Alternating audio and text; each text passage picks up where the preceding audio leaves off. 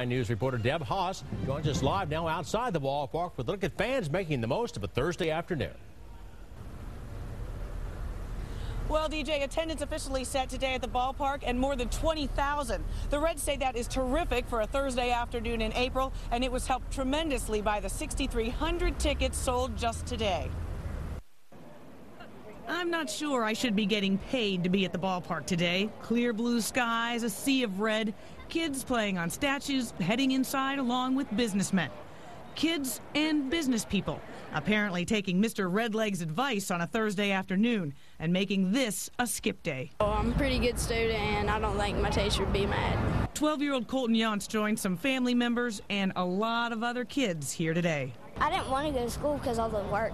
Logan Starr and his mom are in from Ironton, Ohio. She's not making up any excuses when he goes back to class. I'm going to say he was in Cincinnati watching the Reds. Now, a lot of the kids here today are on spring break. A lot of the adults just couldn't take watching the game out their windows. We were at work, and one of the neighbors on the floor asked if we could use a couple of tickets and twist our arms.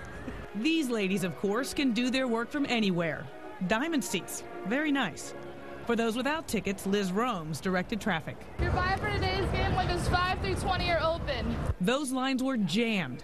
Are some of these folks skipping work? Half a day vacation. You took it just to come here? Yes.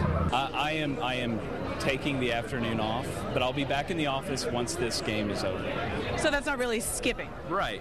Yeah, I'm just taking a little time away. An extended businessman's lunch break.